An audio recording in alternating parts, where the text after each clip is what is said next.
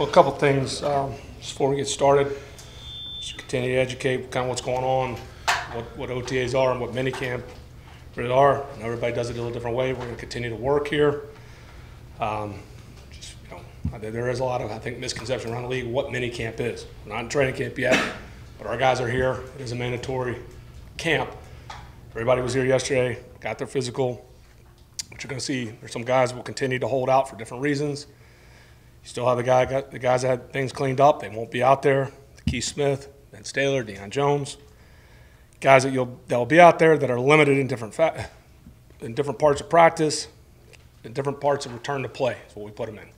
Cam Batson, Frank Darby, John Fitzpatrick, Alden Tate, Austin Trammell, Eric Harris, TQ Graham, Isaiah Oliver, Tease Tabor. And then the last two guys that you won't see out there for a different reason, Cordero Patterson, he and I have been working on a vet off-season program to build him up to be ready for July 26th. He's here. He wanted to work. Myself and our performance staff, we have a different plan for Cordero. But so he won't be. I'm not going to crank him up for 2 days. We need him ready to go on July 26th. And last thing, unfortunately, Mike Ford had a family, personal matter, so I did excuse Mike Ford this morning. With that, I know there's a lot of information, but I just want to get it out of the way because I know that's the hot topic. Who's out there, who's not? Great. So any other questions you have, feel free to ask.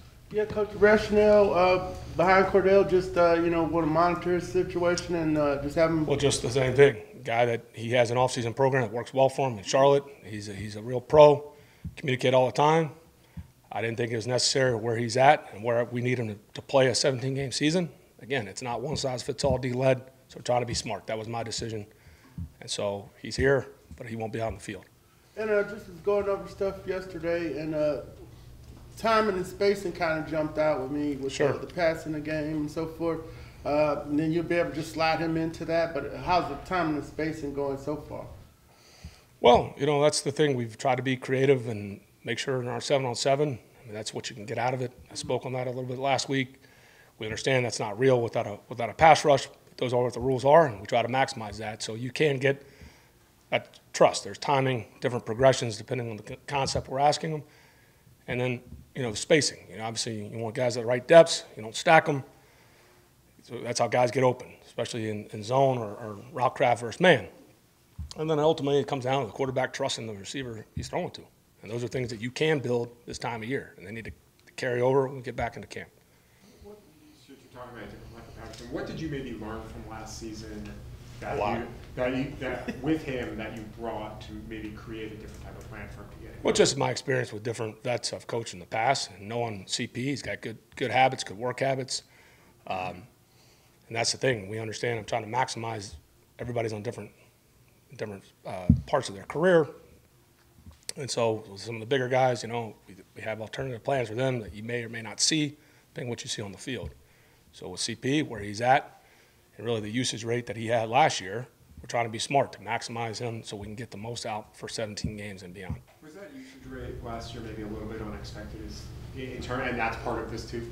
Well, every season going there. You're going to deal with injuries. Unfortunately, those are things. It's the one thing. It's 100% in the NFL. We try to be smart, but it's something's going to come up every week. So you can't anticipate having your same 48 guys up. It's great if you do. That's really not reality. So there's a natural evolution that takes place every season. Super hot outside. Did you guys hydrate? I know, a little bit. Been on the players about hydrating, so I'm going to be looking to see who doesn't go out there. Maybe he stays in here for a long time and comes out there late at practice. And you can't hide if you're wearing neon. I'm just curious, I know there are fans and stuff. Did you give any thought to either going inside or going earlier in the day? We stay with our same structure because there's a rhyme and reason to it. We appreciate the season ticket members that are out here today. And more, again, I can't control the weather, and I understand you could change the schedule, but we have a schedule where we try to maximize a lot of our strength and conditioning and the way we stagger it, and so I didn't move it up, no. Is there any benefit of, as you try to instill this toughness and this attitude of, having them out there in this 2 days of really It's not the bravado of like the old school, like, Bear Bryant, Junction Boys, and giving them some salt tabs and not giving them water. That's not what we're trying to accomplish, but you do have to play in this heat at certain times, right? So it's just part of it. I mean, most guys would prefer to be on the grass, especially this time of year, and want to be outside. Some of us appreciate the Junction Boys reference, Yeah. maybe more so than others. Yeah. What about the layering of like the chemistry of this football team and how much you did last year to this year? You feel like there's enough of a foundation that's been built that, you know, the communication in that locker room helps guys Yeah. understand what's happening? They do.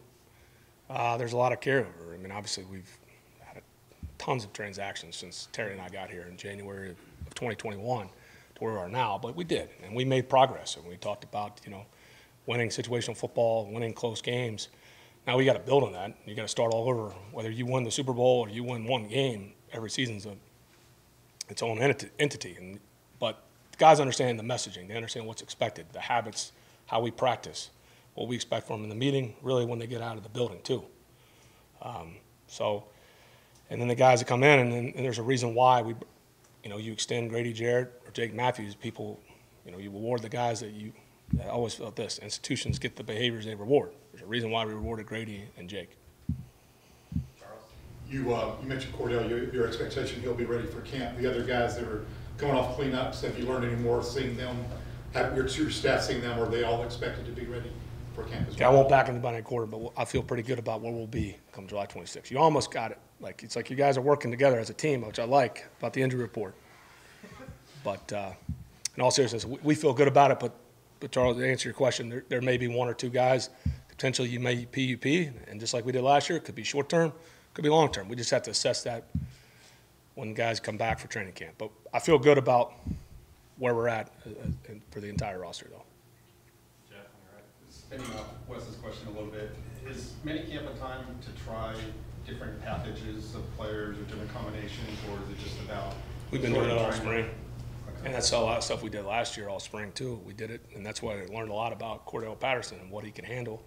Never coached him before, and we did a lot of that stuff last spring. So we'll continue to enhance that. There may be some other things we add to answer your question, Jeff, but we've tried to do that all spring.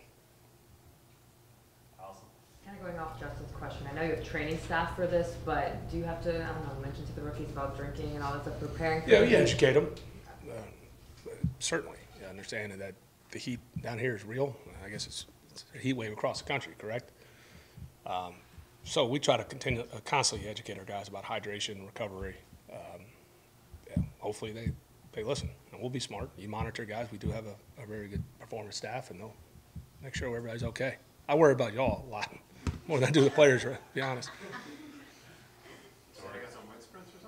No, I just want to see who's going to brave it out there, or who comes out late, or stays under the shade. Try to observe it all. So are there more like planned water breaks, or are there more like? We build those in breaks? naturally, and certainly just like we do in training camp, if it's unusually hot, we're going to be smart about that stuff. We were talking to Marcus last week, and he said something that kind of piqued my interest, where he said something he likes about this staff particularly is that y'all do a good job of stimulating his mind constantly. What does that kind of mean as a coach looking at him and what you're trying to ask of him day to day? I'm just trying to get a sense of like what that means for him. Well, he's probably, again, I don't want to speak for somebody, and he obviously felt the reason to tell you that, but I mean, certainly we challenge all guys. I mean, our job as a coach, you're really a teacher. And ultimately, they're the ones that are out there in the field, and we're trying to educate them and understand, so we're in sync. So when you call a play, they have a great understanding, but ultimately, they're the ones that execute it. And so there's certainly different ways you challenge guys to think about things, or they have a better understanding, or they know the why behind it, what you're asking. Whether you package a play here or this read here, you can eliminate it if you see this look. So there's a constant. You push them every day. And we have a great staff, and that's why I enjoy coaching. The relationships you build, you got to earn their trust. It's a two-way street, and there's a lot of work behind the scenes. And I think Dave Ragone and Charles London do a phenomenal job with that. With Charles, sorry, Rusty. With Charles, he actually ended up saying that they're trying to get Marcus and Desmond to the point at which they understand the scheme in a way that they can go out and save themselves. What does that mean for you as a play caller in the heat of the game? Well, yeah, I think a lot of times when you're in these settings in practice, when they're very controlled, guys break the huddle and they're trying to, if a guy's not lined up right, you may have a coach that's over anxious and they're telling the guy, hey, this split here, this or that. That's not how the game's played. So once a call's going in, and if you're going to ask them to do different things at line of scrimmage with protections, or maybe if you package things, they got to make a decision. They got to make all 11 on the play, because ultimately that play clock not going to burn a lot of timeouts. So if something goes wrong or a headset goes out, we've talked about things that rescue yourselves. It happened last year. So hey, if this goes out, this is what we need to get to. We did it with Matt, and then it came up, and then we were having headset issues in certain games. I believe it was a Washington game. And so you try to build those stuff in, because you don't want to sit there and just call a timeout every time you think that's their job to fix things at times too. You were talking last week about paintball and not wanting to necessarily do that. What are y'all doing on Thursday that is, I guess, an offset activity? Well, I just won't want to disclose that. It's very personal to Bassity. So you're taking them all to Oklahoma then? Again, I'm not going to disclose that. No, seriously. We're just going to Topgolf. Yeah. So. Last week, Marcus did say that he does feel really comfortable. I know you don't want to speak for him in the sense that he is comfortable, but do you get a sense of that with him? Yeah, you just watch his play. His body language. There's a certain, especially when he's been around a guy a long time, and there's certain mannerisms, and no different than you guys observe people all the time. He does feel comfortable, and that's good, especially this time of year, and as we crank it up and get into the preseason and more competitive practice. Hopefully it stays the same way. You said you've known him for a long time. I know you knew him back in Tennessee. Do you feel like he's in a better place now? Yeah, I mean, I think we all, hopefully you never stay the same person. You improve, and hopefully I've improved as a coach, and certainly he's in a completely different place. He's got more years and seen it from a different perspective, going out to Vegas and now being back here. Anything else? All right, thank you. Thank you. Stay hydrated.